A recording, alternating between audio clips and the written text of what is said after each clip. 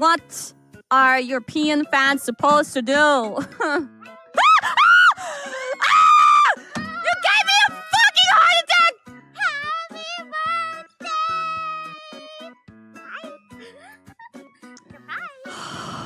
Happy birthday! Bijou is behind me.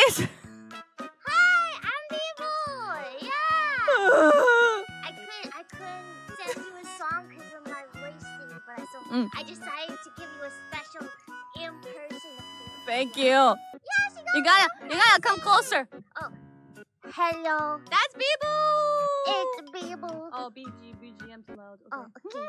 Hi, everyone. She surprised me.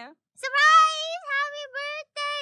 Yeah, I wanted to appear in person, you know, to make up for the couldn't sing thing. So, hi. But Biboo, I was so surprised just now, but I actually gave Biboo's manager permission to tell you that you may enter my room anytime today if you wanna. I mean, I didn't barge in like, you know, uninvited. I was invited to barge in. She has the barge perms. I have perms.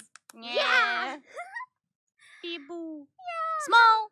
Can you sing happy birthday? Oh, okay. I'll get close to the mic. Happy birthday to you. I guess. Whatever. Happy birthday. Sensual. To you. It's not like I care it's your birthday or anything, or I didn't come in here especially for you. Happy birthday, dear Kiara. I suppose. Happy birthday to you. Yay! Happy birthday! That sounded sensual, but also tsundere. It's supposed to be tsundere. Thank you. You're welcome. Bye, everyone. Bye-bye. That scared the shit out of me. I was like kind of expecting her to show up at some point between the songs today, but not like now. I was like, I heard something and I didn't see something yet. Just like from behind, from the left side of my ear, and I was like, ah! So scary.